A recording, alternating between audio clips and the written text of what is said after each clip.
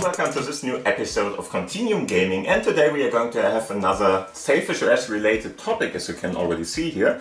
It's going to be, can we play Android apps, or better to say games, on Sailfish OS with AD. AD is of course the Android helper to install Android apps and run them, of course, on Sailfish OS, because Sailfish OS is not an Android-based system or something, it's a Linux-based mobile system, or mobile operation system in this case.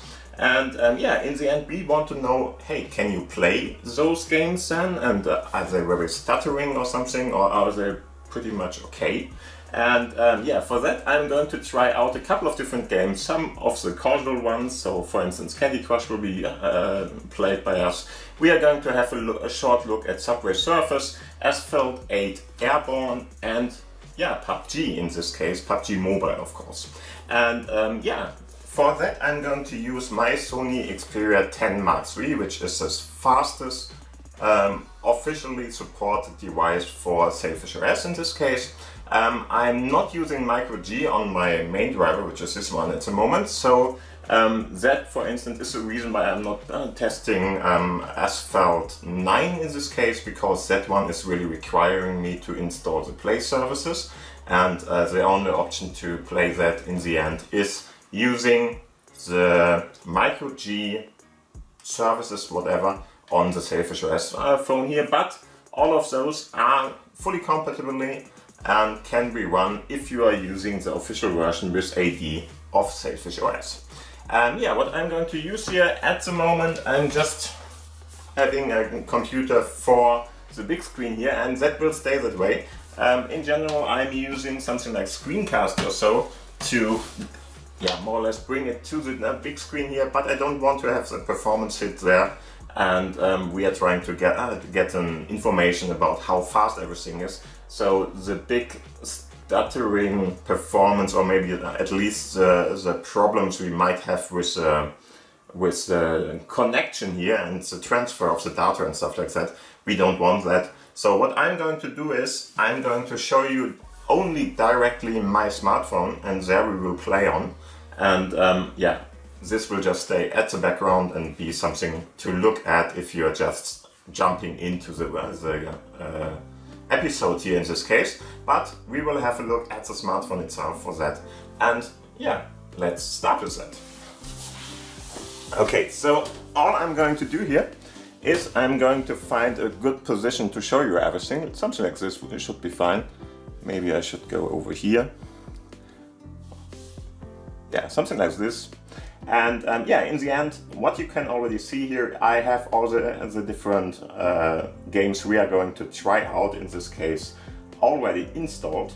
And in the end, what did I do to get them? I just got the store here, and I got to the Aurora store. Aurora store is more or less the Play Store alternative store, because Aurora is giving out less information to Google in this case if you're using that. And in the end I'm just using this to get all the different games. Come on, here we go. It needs a little bit to initiate a new session there. That might take a little, it depends on how often you're going to go to the store and stuff like that, but after a while we should see something here.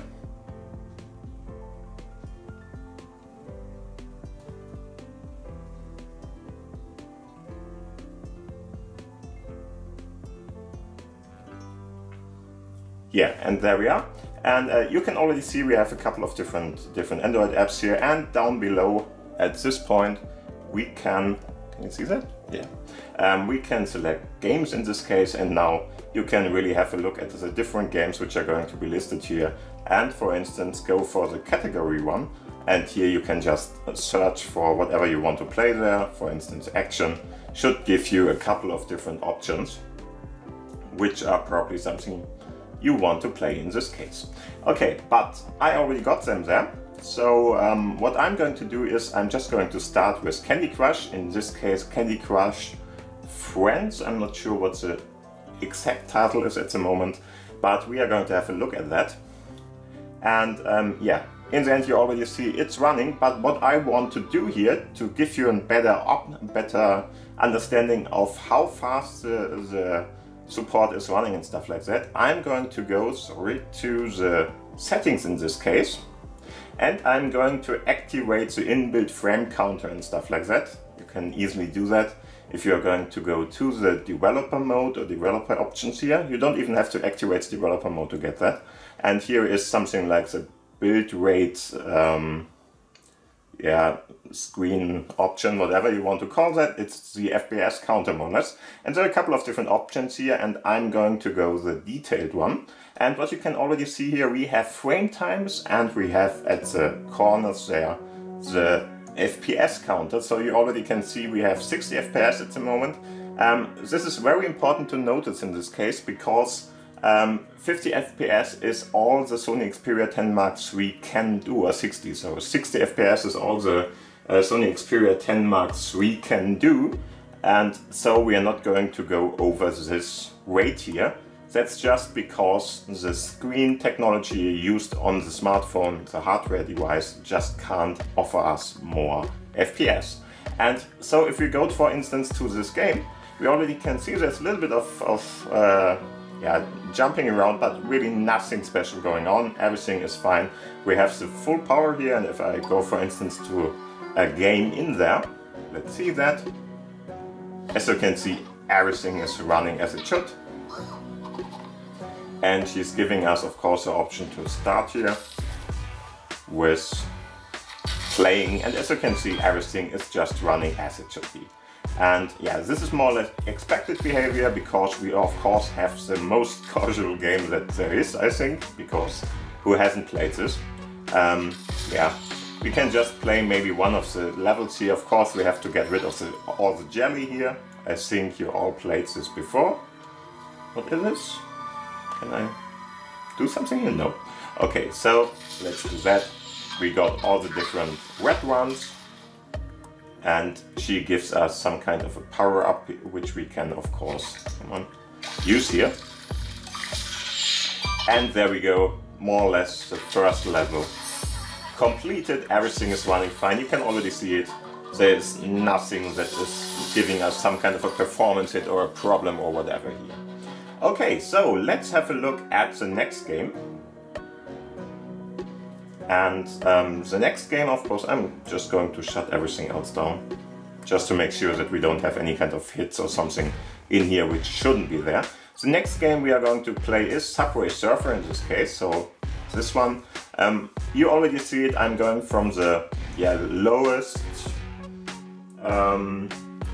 lowest intensive games to the higher intensive games. And as you can already see here, okay, menu is running just great, nothing that really hits the performance here in any kind of way. So let's just play a little, jump around. You can see it, there's no kind of bigger input lag or something involved here. It really is just doing what I wanted it to do.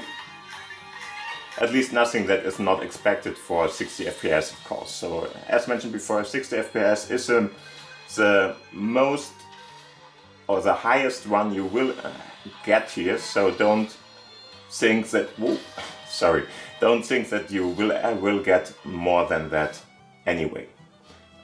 Sometimes you're of course getting some kind of an advertisement. In this case, doesn't really matter. I'm just going to play again, just to make sure that we have 2 runs or something to think about, and of course we can play this in a pretty nice way, and even the power-ups and stuff like that, which I assume are a little bit harder. Damn, that was really close to getting hit by that one from the power-up. Really not the nicest way to play here, but whatever. That's not really a problem of the smartphone itself, of course. Let's jump over something there. That worked too. Yeah, I think you can already... Whoa. Okay, you can already see that everything is working fine here. It's a little bit harder to play because I'm, of course, have a little bit of a switch position here because I want to show you everything on the smartphone in a good way. But whatever, in the end, you can already see this is running without any kind of problem, so we are going to close that down and go to the next option here. The next game I want to show you is, in this case, Asphalt 8. Asphalt 8 in general would require something like the Play Store app too, but what we can do is we can just click on try again and play the minigame here. And the minigame, of course, is more or less, I think, a streaming title. I'm not really sure what's happening here because it's really yeah, pretty nicely looking, but we didn't have to download too much for it. But still, it is really a nice one. You can already see it, no problem there. And what we can test out here is, of course, the minigame, and everything else here is, of course, yeah, using the accelerator, or let us say the position, I'm not sure, rotating your smartphone, something like that, you know? And as you can see, really smooth gameplay here. Doesn't really make any kind of difference in this case. Again, if you want to play more than the minigame, you will have to install MicroG for that. There's another video on my channel, I'm going to put it somewhere there, to show you that you will have to download that and how to get that, because otherwise you are not going to play the full game in this game. But as you can see, performance-wise, there is not anything to mention here. Pretty much as good as it gets, more or less. And we can, of course, activate everything. The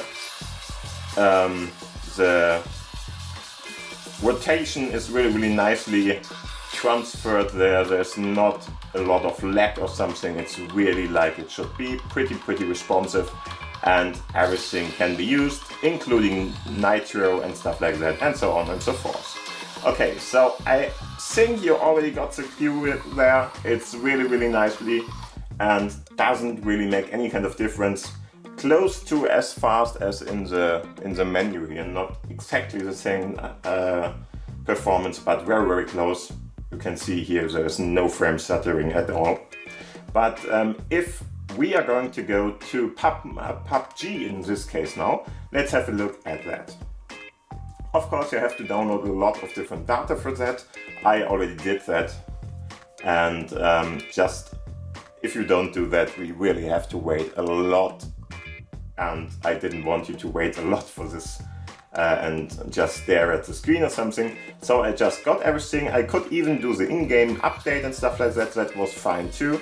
And as you can see, we will have to wait a little because the game is loaded by itself. We have the right soundtrack playing in the background. Everything is more or less smoothly running at the moment. As you can see, a little bit of frame times there, but really nothing to write home about. We have 60 FPS easily in this game too. No flickering or something there. As you can see, the number just stays as it should be. Sounds like it's a pretty nice one too. So let's see. There we go. Loading screen again. This is something you have to get used to in this game, because it's really a mobile game. Those are, of course, a little bit less demanding than everything else. Okay, we are in the main menu in this case, and we would have to go through this now. I'm just trying to get through this for the game itself. Okay, thank you. Yeah, and I'm not going to bother with this. Okay, we have to give it a name. Where's the name? Probably down there. Okay, so name is in this case Fuhur CG, as always. And there we go.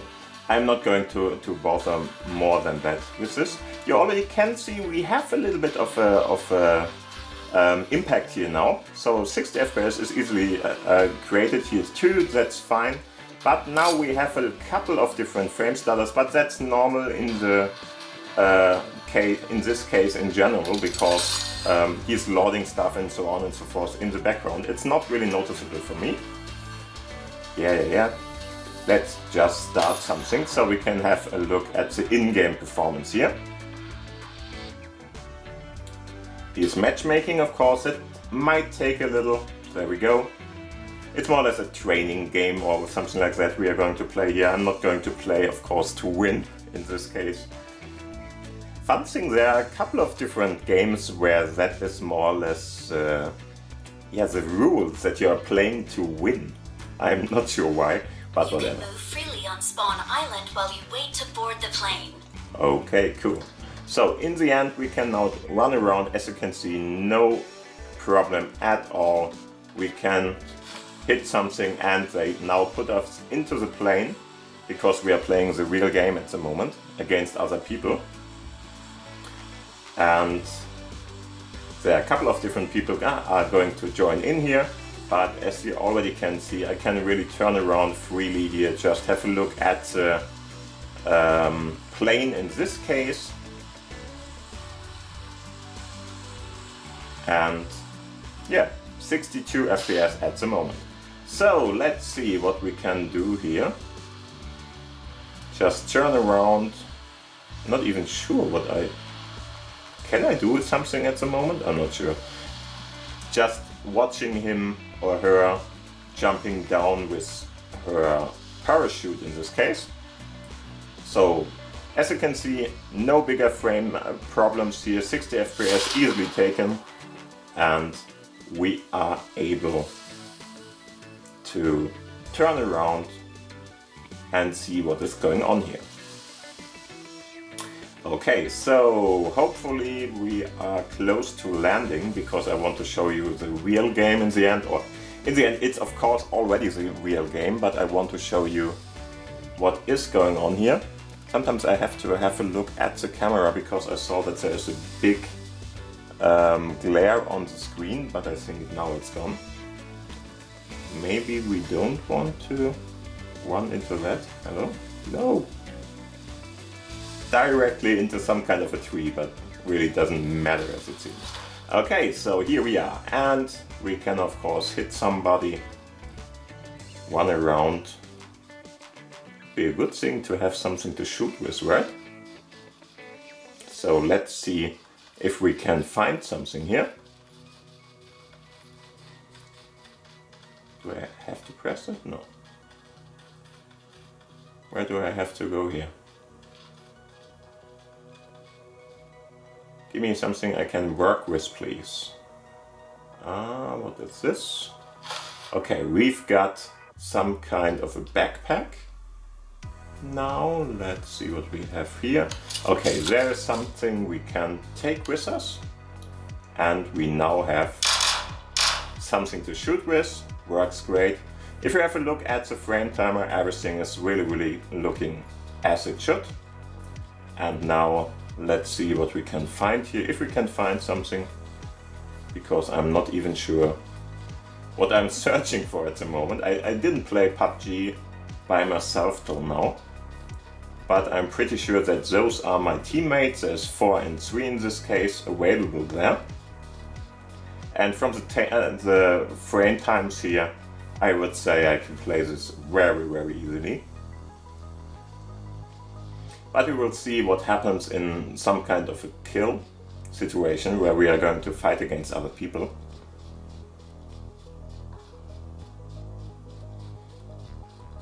I can switch different weapons there, that's fine too. And we are just running and seeing what's going on here. Probably I'm going to die if I'm going to hit Oh! Okay, so Warzone or something has begun. And somebody is already fighting against somebody else. I'm not really sure what's happening. There was some kind of a little bit of a lag. Probably something from the loading that happens there. Dynamic loading, of course, a big thing in mobile games where they are just loading stuff. And I got supplies. Cool. Where? Tell me. I'm not sure where I have to go. Probably to 4 in this case, but we will see. So let's go and try to find her there.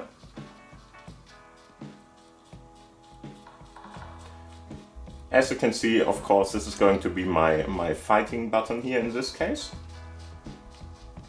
And hopefully I'm going to find her now. Problem is, I'm not even sure if I have to shoot the 4 or something, or if there's another team or something that is going to be fought by me. But it really doesn't matter. I just want to show you everything that's working out here. Yeah, I'm coming. Just give me a couple of seconds. I'm trying to get to you.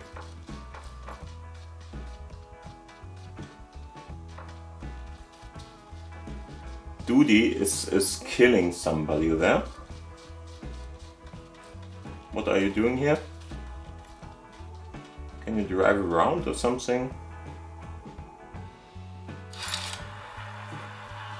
Okay, guy. Could you please get into the car? Yeah, you have to press a button to get in. I didn't play this game for any kind of time till now, but I still know what's going on. Okay, so as you can see, we are driving now with another player here. No problem at the moment at all. And I will have to have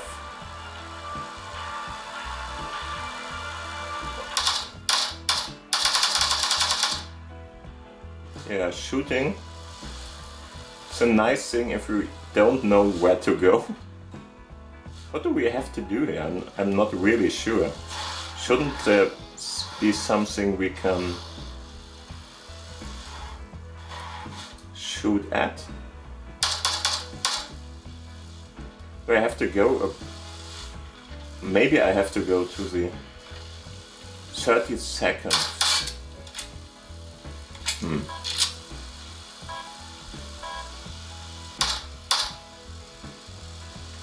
Let's see if we can find somebody. If we can't, we are just leaving this game. I think you already see that everything 10 seconds. I'm not sure where we have to go. I need attachments. Yeah, I need attachments. Yeah, take them. Maybe it's over there, I'm not really sure. What's this?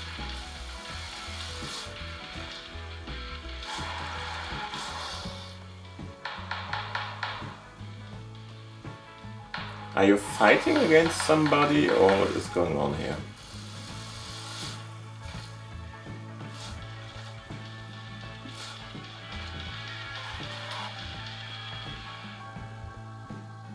I'm just going to leave the... There we go. Just going to leave the car there.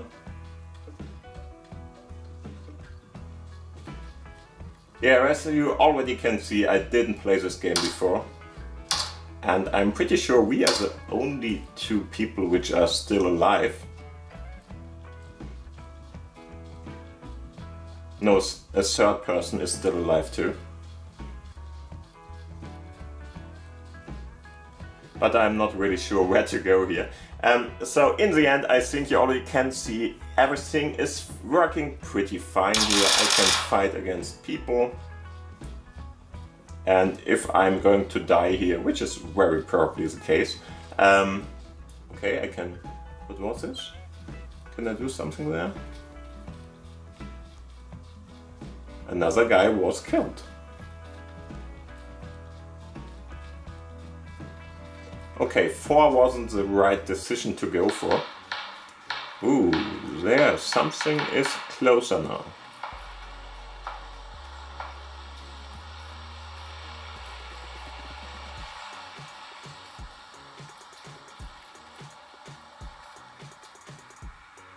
Somebody going to come there?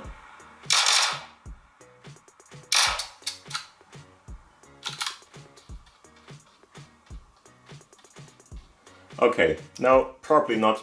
Sorry for not giving you the full experience here, but you can already see performance pretty much as it should be.